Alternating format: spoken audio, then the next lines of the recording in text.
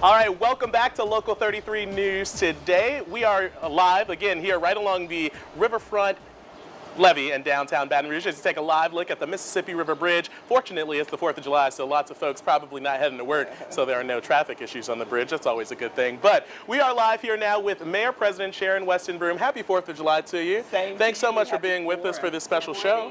Yeah. So it is the 4th of July, and we really wanted to take this time to get out into the community and talk about some of the great things happening in Baton Rouge. As the Mayor President, what are you most excited about and where we are right now in Baton Rouge? Well, I can tell you that as I travel throughout the community, that people have an elevated sense of optimism about the future of Baton Rouge and coalescing and coming together to make that future a reality of peace, prosperity, and progress. And so when I think of the 4th of July, I certainly think of, life, liberty, and the pursuit of happiness. And Baton Rouge is a great place for all of that to happen right here. Absolutely. I couldn't have said it better, right? We've got lots of wonderful things here that Baton Rouge has to offer. Is there anything in particular that your office is working on or excited about for the upcoming months? Well, of course, you heard the Lieutenant Governor talk about tourism, and certainly we're in that space. A lot of positive things happening as it relates to the film industry. Of course, we have our equity in business seminars that are taking place this year, having excellent turnouts as we try to build an infrastructure for entrepreneurs and tech companies and small businesses to have a space that they feel that they can grow and thrive. And of course, hopefully you'll have me back to talk about how we're going to alleviate and reduce traffic congestion. Yes.